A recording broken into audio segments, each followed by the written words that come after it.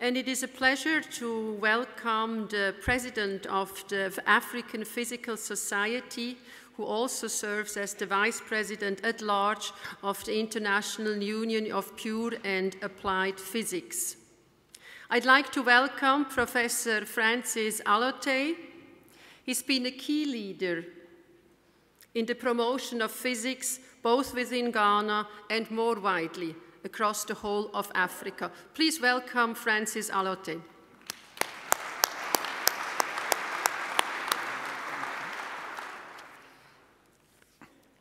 Thank you very much. Your Excellencies, distinguished ladies and gentlemen, it is a great pleasure for me to speak to you today. The African Physical Society is very happy to have partnered the European Physical Society and other stakeholders, particularly the governments of Mexico, the Russian Federation, New Zealand, and Ghana in a process that resulted in the proclamation of 2015 by the United Nations as International Year of Light and Light-Based Technologies. This year, we celebrate and promote the central role of light, enhancing the many opportunities derived from the utilization of light and light-based technologies for the welfare of humankind. It will further create and increase awareness on how light-enabled technologies are being used in medicine, communication, energy, and agriculture, how to deepen the understanding of our universe in the preservation of arts and cultural heritage, provision of food, environmental sustainability, climate change mitigation, as well as the possible impact of economic drivers of many countries. The 21st century is being driven by light and light-based technologies, as 20th century was driven by electronic-based technologies.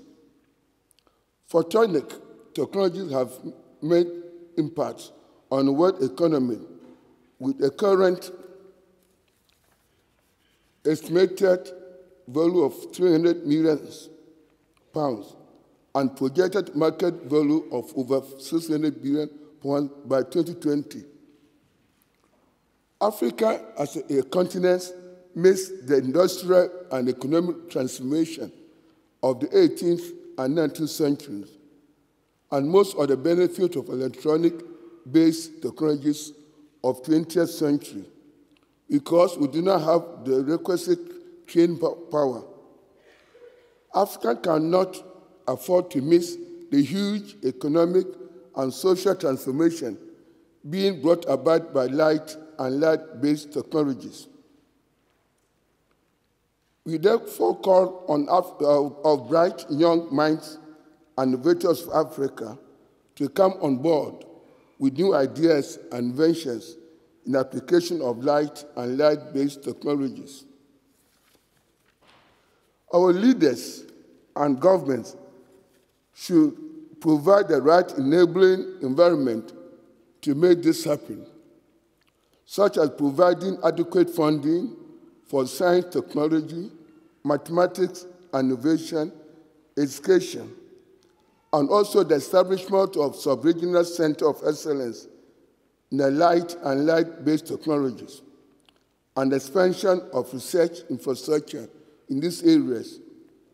In that regard, we are very happy that Africa is seriously engaged in the SKA project.